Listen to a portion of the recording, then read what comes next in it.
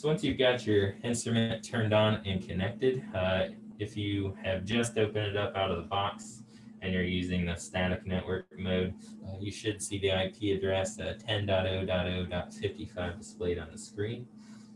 In order to allow your computer to talk to the instrument, you're going to want to open up the control panel and then come into the network and sharing center that I've got displayed on my screen.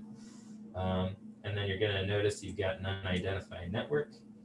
You can click right here on the Ethernet connection. This will open up a page that allows you to click Properties.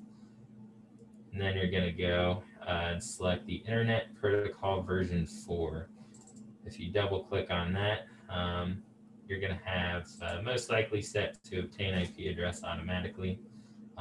You're going to want to select use the following IP address. I'm going to go ahead and put in 10.0.0.50 because this is in the same domain as the instrument's IP address, but do not put this as the same at 10.0.0.55 that you've got on the instrument, or you'll have a conflict and they won't be able to talk to each other.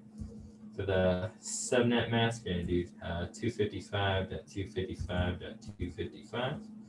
From there, you can go ahead and click OK and OK and close out of that.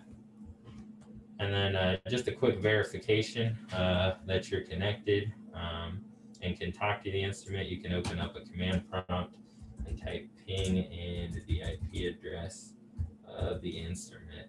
And if I hit enter, you'll see that I'm getting a response back, and that means you're connected.